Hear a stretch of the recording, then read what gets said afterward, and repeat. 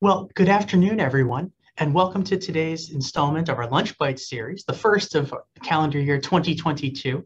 We're so grateful that so many of you have taken time out of your day to join us as we begin a series that Jane will talk about in just a couple of minutes, exploring the important life and legacy of Dr. Mary McLeod Bethune in advance of her arrival in National Statuary Hall. Before we get into all that, my name is Samuel Holliday. I have the tremendous privilege of serving as Director of Operations and Scholarship for the United States Capitol Historical Society. Throughout today's program, I will be in the background facilitating any technical troubleshooting. We love to use this Zoom webinar platform to engage with you, our audience, as we're still limited in how we can get together in person. One of the ways this works really well is through the question and answer session at the end of each program. If you have any questions for our wonderful speaker today, Jill Watts, you can put those questions into the Q&A section of the webinar. That looks like two speech bubbles, either at the top or bottom of your screen, depending on what device you're using to join us today. If you have any technical troubleshooting questions, you can put those into the chat section of the webinar feature. So again, any technical difficulties you can put into the chat. Any content questions for Dr. Watts can go into the Q&A section. It's now my great pleasure to introduce the President and CEO of the United States Capitol Historical Society, Jane Campbell, to start today's program. Jane? Oh, trying to get my video on.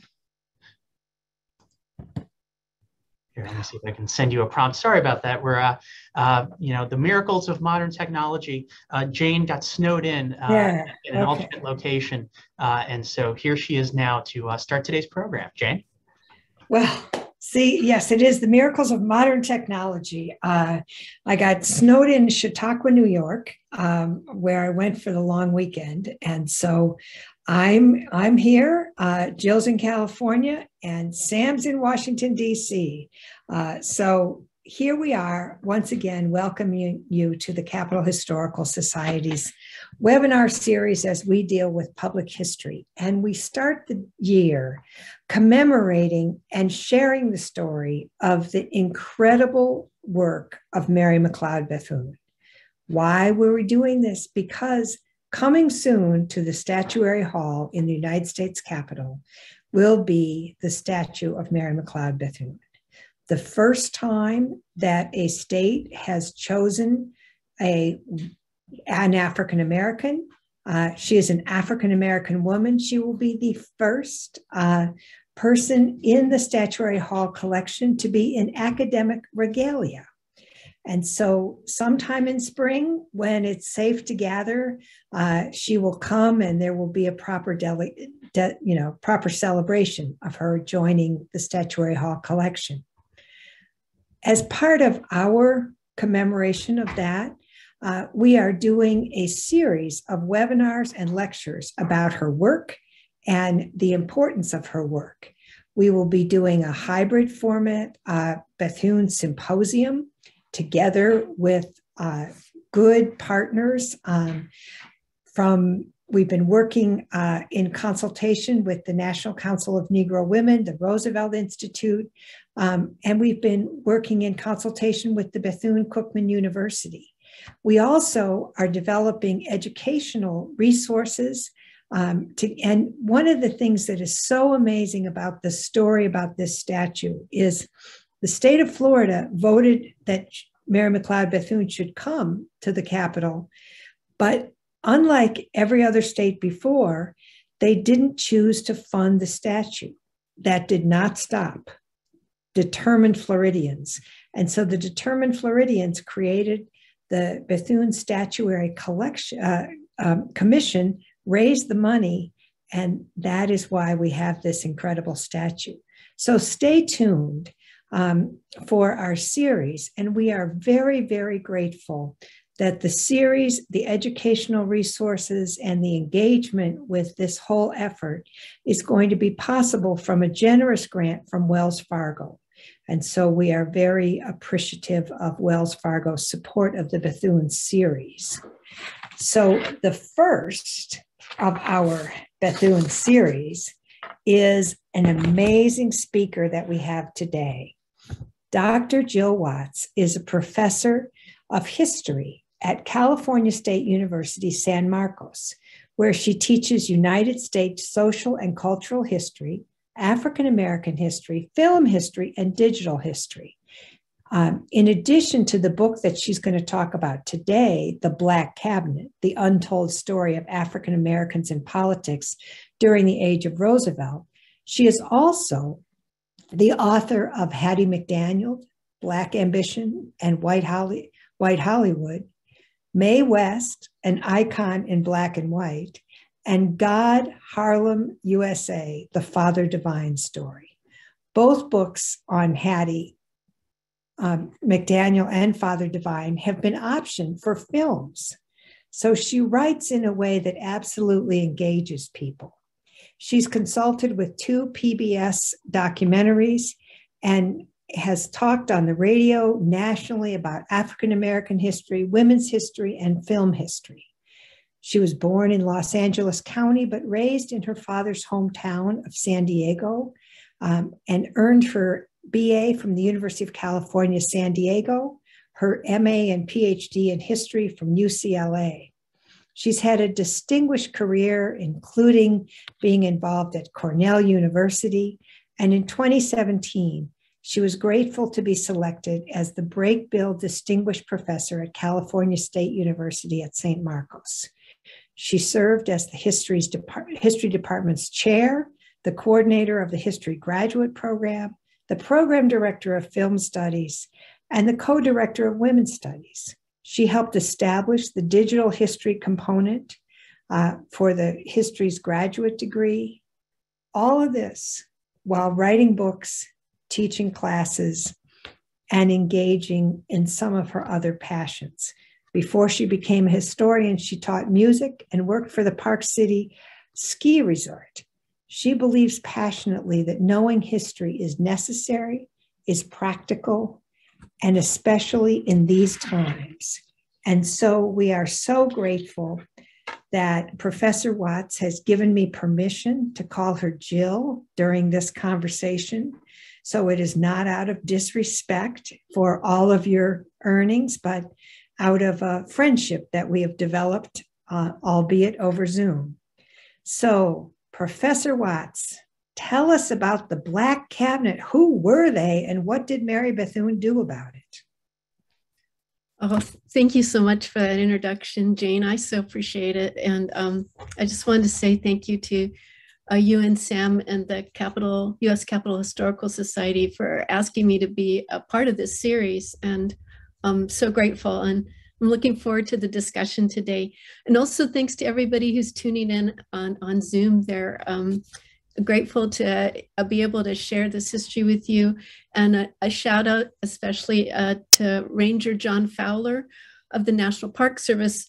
Ranger Fowler oversees the Bethune Council House, which I'm going to talk about in just a little bit, and also the Frederick Douglass and Carter G. Woodson historic sites. So I just want to say thanks to John for all of his support and all of his knowledge.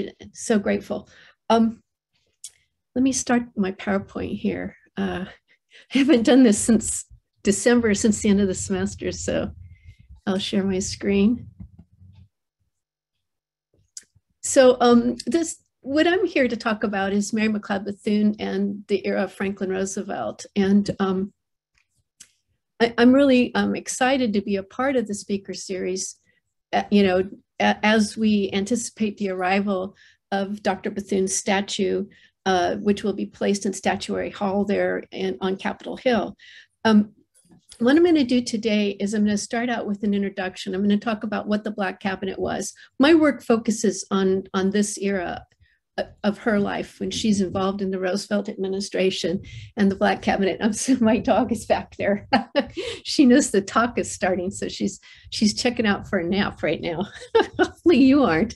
So I'm going to talk about the Black Cabinet and introduce you to it in general. And then I'm going to talk about kind of the issue of space and memory and inclusion. Then what I did was I picked three other spaces within Washington, D.C. So it should say place one, with the T Street house that was her home and the headquarters for the National Council of Negro Women. The White House is my second space, and the third space is the council house that I just mentioned. So it's 3 spaces. So I'm going to kind of weave her story through these physical spaces. And for those of you who are in Washington, D.C., you can go visit these spaces. They're not open to the public right now, as I understand, but it gives you a sense of how important space and place is to history and in thinking about historical accomplishments. So I'm going to leave my PowerPoint like this, because whenever I do the run slideshow, the sensor is so sensitive. I go through my slides like all at once, and then students are like, "Oh, class is over." And it's just because the slideshow runs itself. So I'm gonna run it this way. It's the most efficient way for me. Like I said, my work focuses on Dr. Bethune's years as a federal official during the era of Franklin Delano Roosevelt. And my book talks about overall the Black Cabinet, which she becomes a part of in 1936.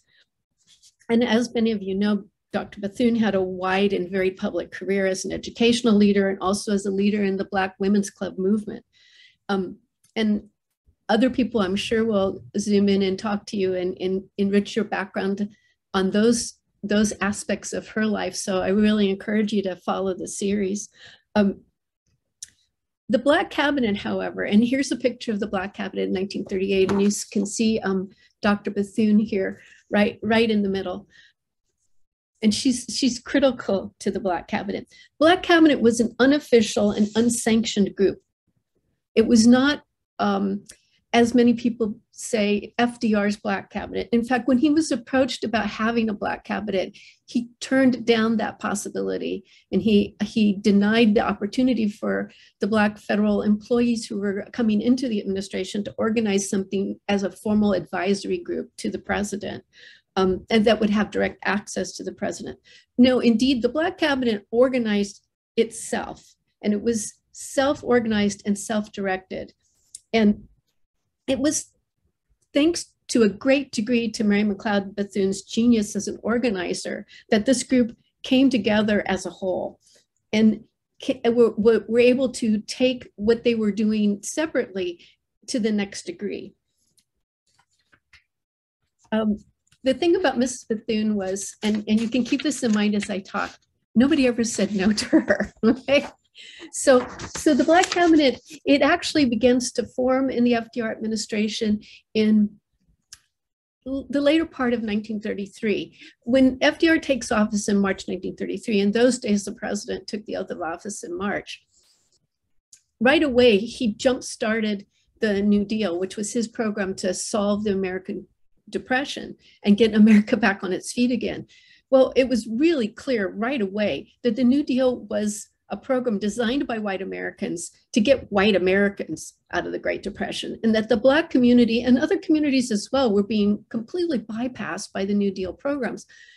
By the summer of 1933, the alarm is sounding within the Black community amongst Black leaders and members of the Black community, because the Black community is sinking deeper and deeper into depression, and the New Deal programs are clearly not only not addressing the needs of Black people, but they're actually making it worse. They're establishing, for instance, wage differentials that the federal government is actually okaying.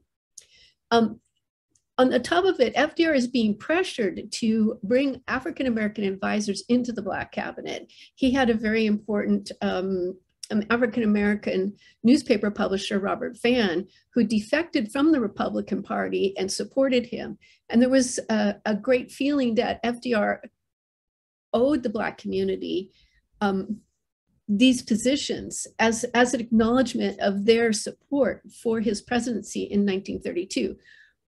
By no means make the mistake, however. Most African Americans in 1932 voted for Hoover. They voted for the party of Lincoln, and they voted for the Republicans. Robert Vann, however, led a significant group of voters out of the Republican Party into the Democratic Party and gave the Democrats this hope that possibly they might be able to capture the Black vote. So there was pressure on FDR to appoint advisors. and the pressure remained throughout. He begins to do this in the summer of 1933, and it's very slow. And so you'll find the ranks of different cabinet departments and different New Deal programs being populated by the people that you see here on the screen. Probably the most significant early addition, next to Robert Vann, who won a position in the Justice Department, is Robert Weaver here, who's standing here on this side. Robert Weaver is hired into the Department of Interior, and he becomes a real mover and shaker in terms of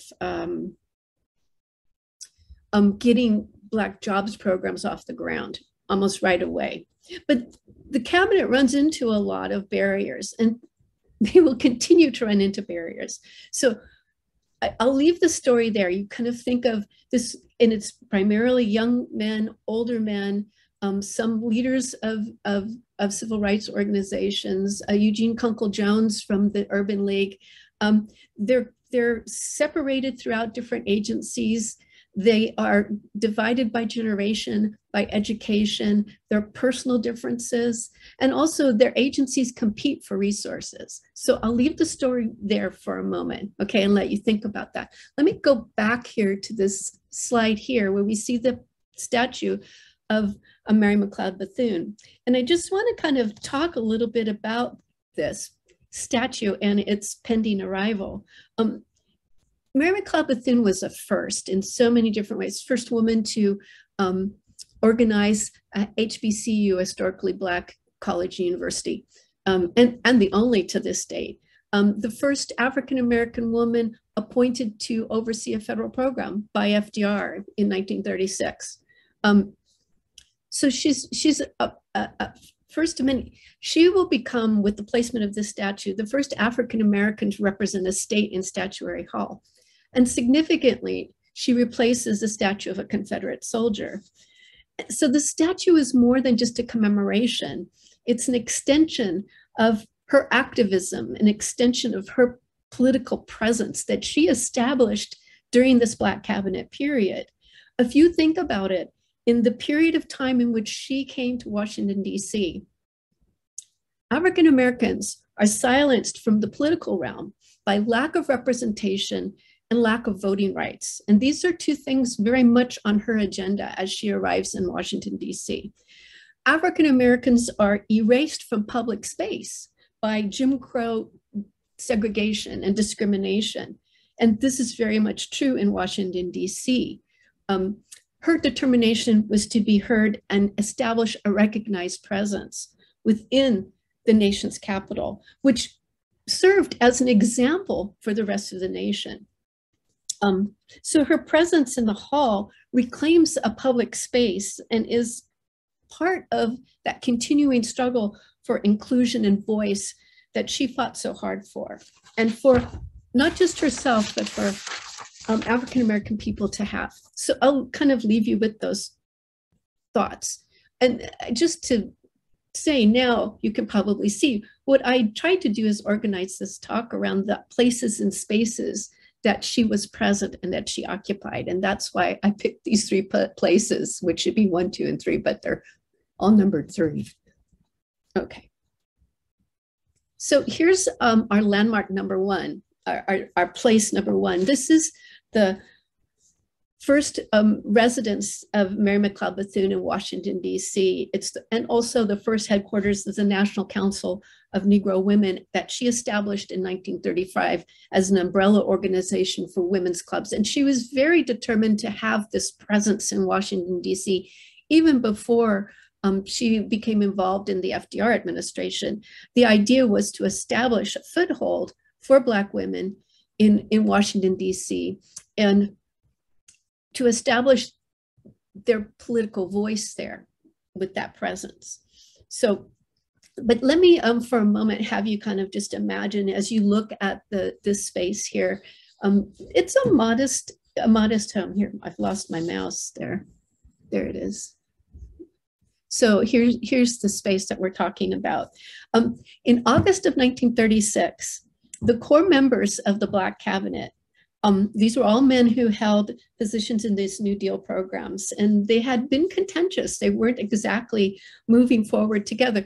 They were recognized as a Black cabinet by Black journalists. Black journalists identified them as a Black cabinet, and people were celebrating this inclusion of Black voices. But as a unified force, they weren't operating in that way at all. They, were breaking off and working individually, or sometimes working together in cliques. And Robert Weaver had his very famous poker parties on Saturday night in his basement, and he invited select cabinet members, and these were people who he'd attended Harvard with and grown up with, sort of the kind of Ivy League contingent of the Black cabinet. So she sent out an invitation to these men, and basically it was really a summons. When Mrs. Bethune called, you came. On August 7th, she said, you will come to my house Friday evening after work, and we will have a meeting. And so that Friday evening on August 7th, 1936, these young men, you can imagine them arriving and traveling up the stairs and gathering together in her living room.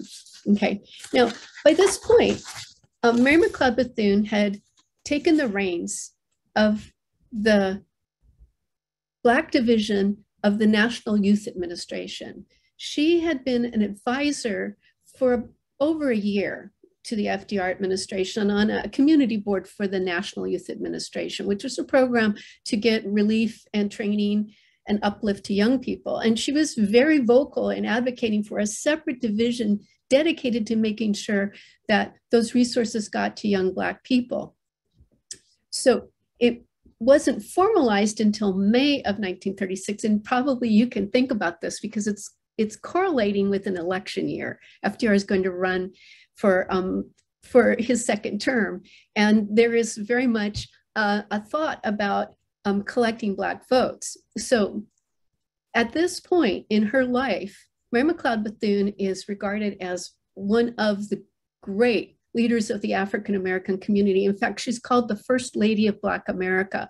And in fact, she's been identified by a white journalist, Ida Tarbell, as one of the 50 most influential women in all of the country. Okay, so she is incorporated into the New Deal administration as an official. That's path-breaking. Okay, like I said before, it's the first African-American woman to take the reins of a federal program.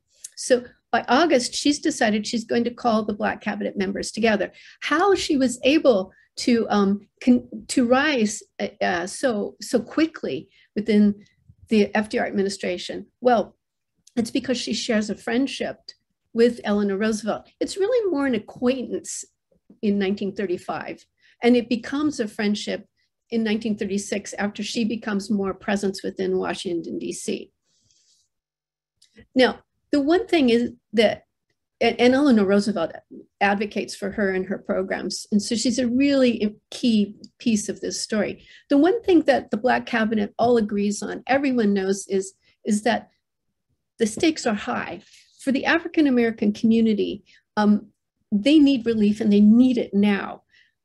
Everyone knows in the Black cabinet that Black people suffered disproportionately more during the Great Depression, and that the situation was grim for all Americans, but extraordinarily dire for Black Americans. Homelessness was not uncommon. Unemployment ran twice that of the white communities in America in many places. Starvation in rural areas was not uncommon. Starvation, malnutrition, lack of access to education had always been a problem for the Black community. The Black community had been in a depression throughout its history. And when the crisis hit in America, it only drove a community that was languishing in poverty into even more and more desperate circumstances. Something had to be done to save Black America. And like I said, the New Deal was bypassing Black Americans. Everyone knew that there was something that had to happen, and it had to happen quickly. And by 1936, you've had 3 years of the New Deal, and Black Americans are not climbing out of the situation. If you look at the great photographs taken by the Great Depression photographers, the New Deal photographers, you see it bear witness to kind of desperation that Black families were feeling. So when Mrs. Bethune called, people came. And like I said, you can imagine the men gathering together in her living room there.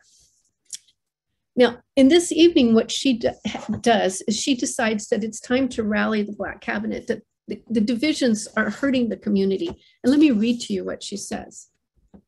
And I've got my eye on the clock here. Let us band together and work together as one big brotherhood and give momentum to the great ball that is starting to roll for Negroes. The exceptional things have been done for white people. Let's get some exceptional things done for Negroes. The people of the white race are ignorant as to what is being done by and for Negroes. And what she's talking about is that white Americans have no idea what's going on, and they need to be, as she says, enlightened. I feel helpless without the fellowship, interest, and cooperation of you all. We must think in terms of strategic attacks at this time. Let us forget the particular office each one of us holds, and think how we might, in a cooperative way, get over to the masses the things that are being done and the things that need to be done. We must think in terms of a whole for the greatest service to our people. Now, I'm nowhere near as charismatic as Dr. Bethune was. You know, she could hold a whole crowd spellbound. But she demands that the group get together and they share information across their programs and strategize across the programs and advocate together, stronger as a whole than as individuals. And that strategy was a strategy that she had employed as an educator and as a women's club leader. And now she brought it to Washington, D.C. And as I said, no one, and Black cabinet members would testify to this later, no one would ever say no to Mrs. Bethune, as she was called respectfully then. So that night, that group that often fought very bitterly and would continue to fight, they left with a sense that they had received a mandate to unite by one of the most important figures in Black America. And what you find is that the Black cabinet will see its most active and organized years afterwards with Mary McLeod Bethune at the helm. And she shared that leadership, strategically very smart. She shared that leadership with the young Robert Weaver. Let me just say briefly who Mary McLeod Bethune was. She was born in Maysville, South Carolina in 1875. Her parents were formerly enslaved, and after slave times, they became sharecroppers, eventually able to buy their own land, but always perpetually struggling because even though they owned their own land, they were perpetually indebted in order to try to keep the farm running. You see here a photograph of the McLeod cabin and some relatives of Mary McLeod Bethune, according to the photograph, standing in front of the cabin much later. Education became her path out. She attended a local church school, and then later Scotia Cemetery, which was called the Mount Holyoke of the South. And she did so on a scholarship, and finally she attended Moody Bible Institute. After she left Moody Bible Institute, she dedicated her career to opening the doors of education for Black youth. And many of you know the story. She's the founder of the Bethune-Cookman University, as it's called now, Cookman College, which she opened out of her home as a grade school for young children, young Black girls. It was a girls' school. And eventually she transformed it into a full-fledged college campus. You see here early on with one of her classes of Black girls, as you see the little ones here up in the front. And then here's the Faith Hall, which was one of the first buildings on Bethune-Cookman University's campus. She's also noted for the founding of the National Council of Negro Women, who is really much the steam behind keeping Dr. Bethune's memory alive and her history going in our present time. So here you see a photograph, again from 1938, of one of the meetings in Washington, D.C. And as I said, she saw the women's club movement as significant to Black women, not just as a social or I'm doing good works uplift group, but these groups she believed could be mobilized politically, that she could mobilize Black women in areas where they could vote, to have a political voice. And that is why she locates her headquarters in Washington, D.C. Mary McLeod Bethune viewed that viewed full political participation as a path to Black liberation in America. And that's why her involvement in the government is so important and so significant. And her presence within Washington, D.C., so meaningful. So my second landmark, my second place is the White House. So here you see the White House in the 1930s. And then over here you see FDR in his private office in the White House. And you can kind of imagine, because of her relationship with Eleanor Roosevelt, Mary McLeod Bethune had access that nobody else in the Black cabinet had. They couldn't get to the White House at all. Their needs, their demands, what the Black community desired, they couldn't get to the White House. They were shut out. And not only, I mean, FDR's Oval Office staff was white Southerners. Black cabinet members often couldn't even get to the heads of their divisions and their programs. When they first came into Washington, D.C., they were received really hostilely. Some of them segregated from the rest of their colleagues in their division, forced to work in what literally broom closets or in the hall. Mary McLeod Bethune, that was a different case when she arrived.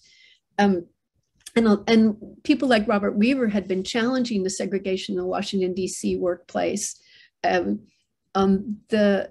DC cafeterias discriminated against Black federal workers, and Robert Weaver, with one of his colleagues, challenged that and demanded to be served. And he was backed up by his department head, who was Harold Ickes, the head of the Department of the Interior. So that had been going on, and that will continue to go on. But the White House was really where a lot of the Black cabinet members believed if they could get to FDR and get him to hear what Black America needed, that there would be more response. So you can imagine, as you look into this space, the White House is a White House. Very few Black Americans entered those doors, very few Black Americans, unless they were going to work as part of the domestic staff. There were a few leaders like Walter White, but again, he was the leader of the NAACP, and his access came through Eleanor Roosevelt. Well, you can imagine Mary McLeod Bethune used that relationship with Eleanor Roosevelt, and people remembered Eleanor Roosevelt coming down the driveway when Mary McLeod Bethune was at the gate in order to greet her and then take her by the arm and escort her into the White House past the hostility that Mary McLeod Bethune would feel from the White House office staff and the white workers in the White House. In fact, Bethune told an amazing story of when she first visited the White House, which was actually under the Herbert Hoover administration for a conference. And she often told this story as she was walking up the White House lawn to attend the conference. I think she was entering the East Wing. One of the white groundsmen called out to her, "Hey, where do you think you're going, Auntie?" And as she told the story, she turned around and marched right over to the groundsman and looked at him and said, "I don't recognize you. Which one of my sister's children are you?" And then turned around and walked right into the White House. This is a story she told, but we have evidence that Dr. Bethune was utterly and completely courageous and didn't mince words. So you can imagine her there in FDR's private office where she was received. She was not allowed to put official appointments on the books. FDR was always concerned about alienating the white Southern contingent of the Democratic Party that he relied on for votes and who lived in the heavily segregated South. So you can imagine in his office bringing to FDR the needs of the Black cabinet members, which she was collecting now that they were working as a collective group. So just to remind you again, there are the members of the Black cabinet. And this exclusion that I'm talking about is what all Black cabinet members were trying to address. Again, when they went to work in these federal offices, some federal offices, the toilets were segregated. You couldn't take the elevator. You were forced to take the freight elevator or the stairs. So their presence, just within the confines of the nation's capital, they're fighting for inclusion within space, okay? But like I said, there was a long way to go. let's talk a little bit about the Black Cabinet's accomplishments, because I know I'm going to run out of time, and I think some of you probably have to go back to work at 1 o'clock for those of you on the East Coast. Essentially what happens is that the Black Cabinet's able to create a New Deal for Black Americans. You know, we talk about John Collier and the Indian New Deal. Well, in many ways, there was a Black New Deal. And like I said, Robert Weaver and his colleagues had been fighting for equal treatment, not only within the federal workplace, but also equal access to New Deal programs for Black people. And they had won important victories before Bethune's edition, but with Bethune's edition, it accelerates. There's more attention brought to the needs of Black people, more funds coming through. And that's because she's able to breach the White House's racial barriers through that friendship. But if you want to look at the kind of accomplishments, in the Interior Department where Robert Weaver was located, you have the inclusion of the first anti-discrimination clauses at the federal level in contracts, and also a mechanism by which you can enforce those clauses. It's one thing to say you can't discriminate, but it's a whole nother thing to have a mechanism to say that not only you can't discriminate, we're going to oversee you and make sure, and there will be a penalty if you do. Getting jobs programs started for Black Americans. Well, actually, let me stay on this because this is a great example of public housing. This is a public housing development and a playground where you see children playing. And that was on the agenda for Robert Weaver, and something Mary McLeod Bethune very strongly supported. Rural education, education relief in northern cities. Here you have one of Mary McLeod's Bethune's nurseries, and Eleanor Roosevelt is visiting it, and you can see the children in a preschool.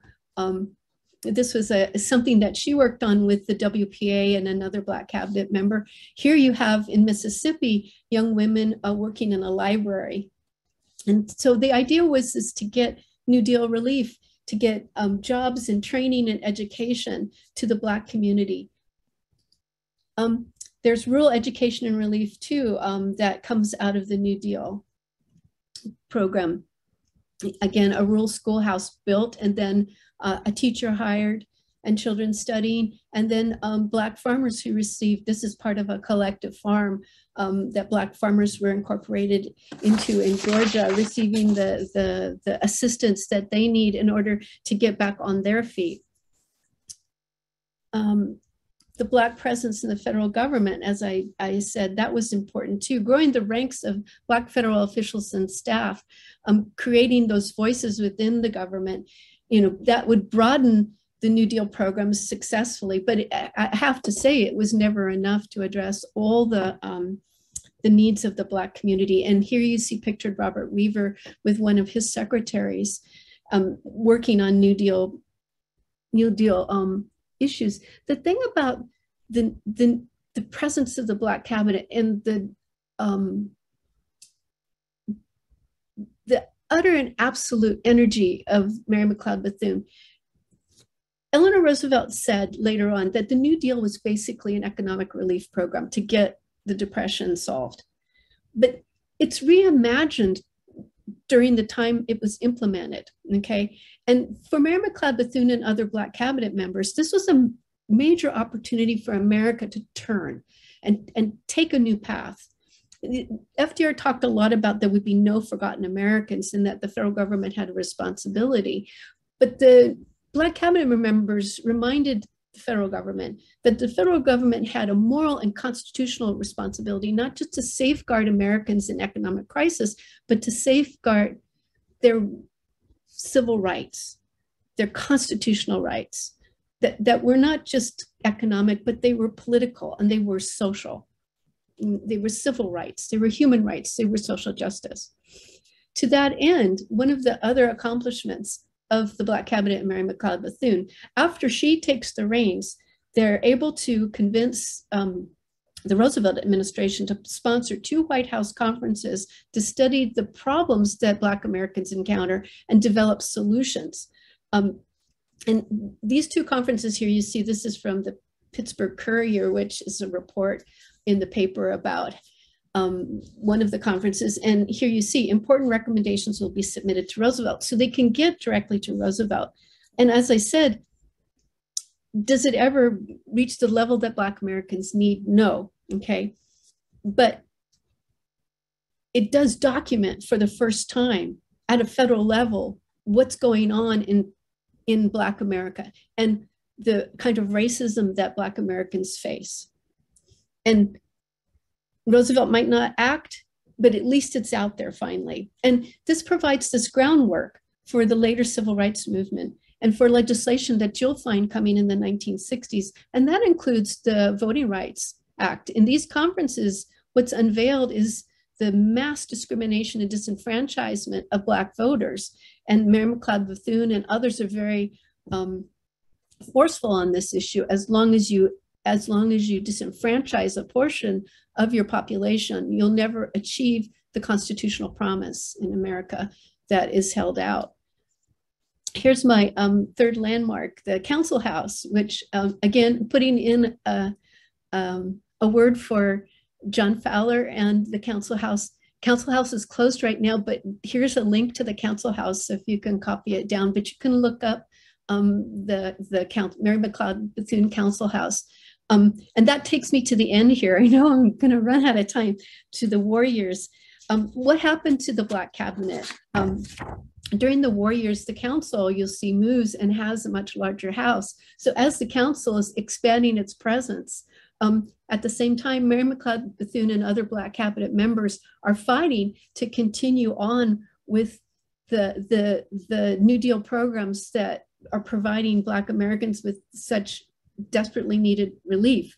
But the war years bring about a shift in funding, and Congress begins cutting New Deal programs. And as you will not be surprised, the first programs to go are the programs that address the needs of Black people.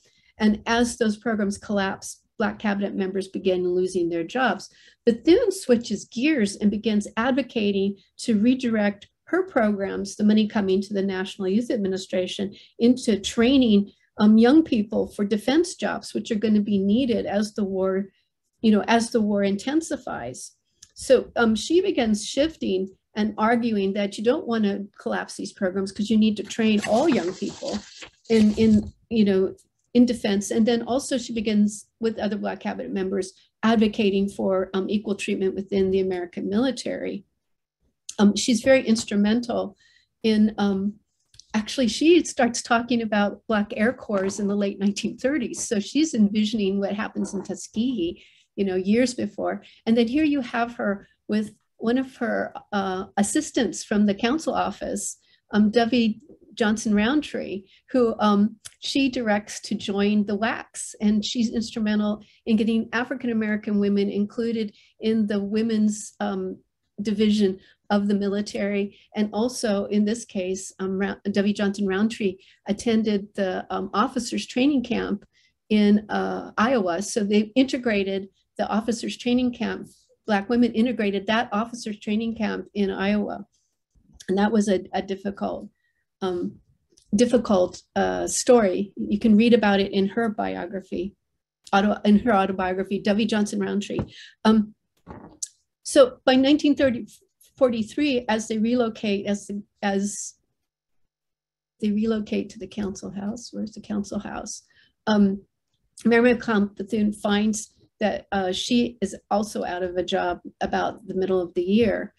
And she tries to continue to find ways back into government service through Eleanor Roosevelt, but never able to find a position where she could have that kind of influence that she felt that she needed in order to make change. And in the end, she would be included in the founding delegation to the United Nations, and she would advise Truman, but she would work from the outside, pressuring the government from the outside. So as I'm wrapping this up, I'm sorry if this went long. The statue here, as you see, where it's displayed in Daytona Beach, and now I believe it's in her hometown of Maysville, South Carolina, or in that area on display. It represents a return of Mary McLeod Bethune to Washington, D.C. It's almost part of the triumph in her in her many triumphs. And, you know, she, at the end of her life, would say she hadn't achieved enough. And that she would, even if she was here now, tell us there's still so much more work to be done. But it represents a victory in terms of having her voice heard in Washington, D.C., and having us think about the Capitol as an inclusive space. And I wanted to end with this quote from her. In the 30s, while she was in the Black Cabinet, she was invited to a White House reception by Eleanor Roosevelt. It was a tea at the White House. And when she entered, she would have seen the table, which was laid out with all, you know, the best of that the White House could offer, sandwiches and desserts and, you know, yummy candies. And so she enters, and, you know, the glitter of the White House. And she talks about that she can't forget the people that are out there suffering. And she can't forget what her mission is, what her calling is. And this is what she says. And I think about this in relationship to the statue. In all that great group, and it was a group of women associated with the New Deal, I felt a sense of being quite alone. So while I sip the tea in the brilliance of the White House, my heart reaches out to the Delta land and the bottom land. And I know why I must be here and must go to tea at the White House, to remind them always that we belong here. We are part of America. So I'll leave that thought with you. And I'm glad to have a discussion with you now. I'll stop sharing the screen. Sorry, I tried to tell you. You did a great job. You did a fabulous job. And I think people were completely enamored with the entire conversation. So let me just ask you a couple quick questions. One, I think you can answer just almost right straight off the bat. Who was the Black member at the Department of Justice, and what was his job? Okay, so yeah, well, there were a couple, but the first one was Robert Vann, a publisher of the Pittsburgh Courier. He was also an attorney, and a very high up in the Republican Party in terms of Black representation, but he defected to support Roosevelt, and he received an appointment in the Justice Department in the summer of 1933. Now, Vann had hoped he was going to be working on things like civil rights cases, but what he found himself is kind of shuttled off to push papers. And I think he worked a lot on like property disputes and property claims. So Robert Vann. Okay, and now, do you have any information? There's been some conversation about Mrs. Bethune, and there was a Woolworths across the street from the Capitol Arena, and there was some consideration at the Hotel Monaco about how welcome she was. Do you know about that? You know, I vaguely have heard about that, but I don't know a lot. She often tried to integrate spaces and a lot of different spaces within the Capitol, and it'll give you a sense of how segregated the Capitol was. Black people were often not welcome in businesses throughout. I do know that she participated heavily in picketing People's Drug located in the Black community, because it would not hire, you know, Black employees. And so she was very much a part of that. So it wouldn't surprise me that, but I you know, that's a good question. I'll write it down because I need to know more about that. And tell us about the National Council of Negro Women. You mentioned that she organized that organization, and tell us about the mission of the NCNW. So her idea was it would serve as this umbrella organization for all Black women's organizations across the country. You know, there were Black women's clubs in America dating back to the 19th century. And there was a larger umbrella organization that preceded this, and she was the president of that as well. And its headquarters she had located in Washington, D.C., but what she wanted was something grander and larger than the organizations of just women's clubs. She wanted to bring women's church groups and the sororities and bring everybody together. And the mission was to have Black women communicating across the board, again, organizing together forward to make change. So there's tension because local Black women's clubs have their own agendas and have needs within their own communities that had to be addressed. But Bethune thought that there needed to be more uniformity and more cooperation. And especially, I believe, in Bethune's mind, the idea was to incorporate Black women into every aspect of American life, into higher education, into K through 12, into other organizations, and only as marching forward together as one could that be done. And especially, though, I think what she thought is that this would be a place where Black women could commence seeking access to political power, and with their voices be able to redirect America. So I think the women's clubs, like I said, there were local agendas, and then she had a broader national vision for them. I hope that answers the question. Oh, absolutely. Now, I want you to tell me a little bit about, I noticed in the picture and in the book that she was often the only woman in the Black cabinet and in those meetings. Nevertheless, she was the one running the meetings. How did that work out? Well, it's a little bit, the men were, I think, sometimes a little bit taken aback, but she was who she was, and she had a lot of clout coming into Washington, D.C. And also, on the last question, let me mention, I believe you're having the National Council of Negro Women speaking in some part of this series, and that's a great question to ask them about their history. So, so as they continue on today, moving forward, but yeah, the thing about Bethune is she's just completely courageous and brave. And when she comes into a space, she demands to be recognized, to occupy it. And I think that that's really important as you think about the statue coming too. But these are most of them young men, and many of them trained in the methods of social sciences. Robert Weaver had a PhD in economics from Harvard. There were people who had law degrees from Harvard and other Ivy Leagues. And their problem was they weren't dynamic in terms of being able to translate all the data that they'd been gathering, showing that the New Deal was actually hurting Black Americans, but there was a solution. And what she talked about is you have to dramatize this for people, and you have to get the word out, because if people find out, they're going to be horrified, and they're going to support the New Deal, and they're going to support African Americans receiving relief.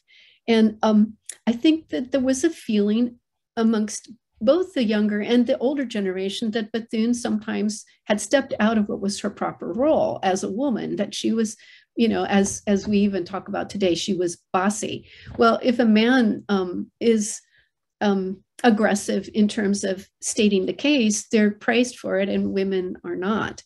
And so she came up against that. And I think she just refused to hear that and refused to succumb to any kind of attempt to marginalize her. So yeah.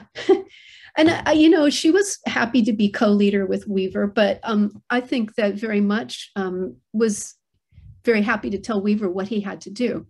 Now, she will listen, though. There are times when she decides that she wants to do something, but, and the rest of the group says, no, I don't think that's a good idea. And it takes a little bit, but she'll listen.